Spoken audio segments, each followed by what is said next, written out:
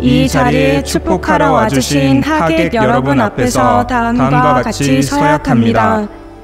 태초에 계획하신 언약에 따라 완벽한 때에 신부를 만나 부부의 연을 맺습니다. 나의 살, 나의 뼈로 여기며 한 몸을 이뤄 가겠습니다. 허다한 허물을 덮는 사랑으로 하나가 되어갈 것임을 서약합니다.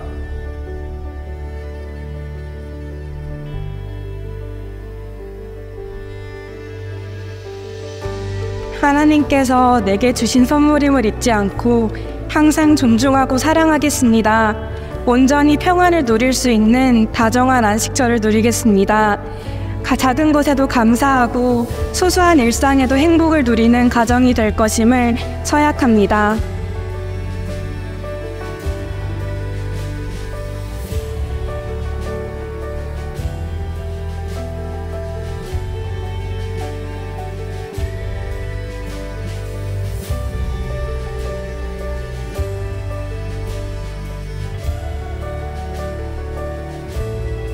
(2023년 5월 27일) 신랑 임재홍, 신부 이규원.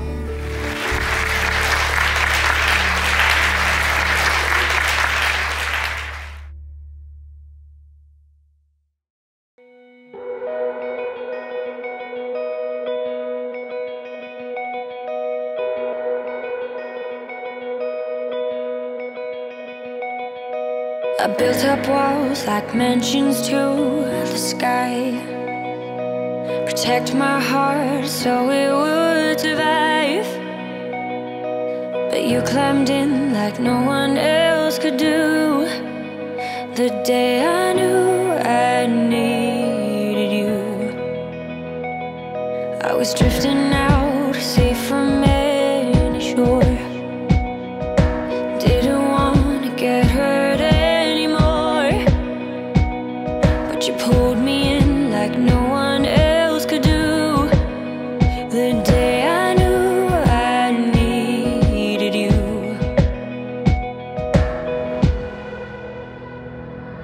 I was complicated, you made perfect sense.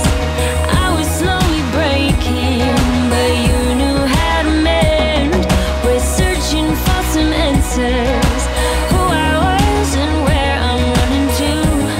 I was looking for me when I found you. When I found you. When I found. Felt familiar the moment that we met. Tried to block it out so I forget.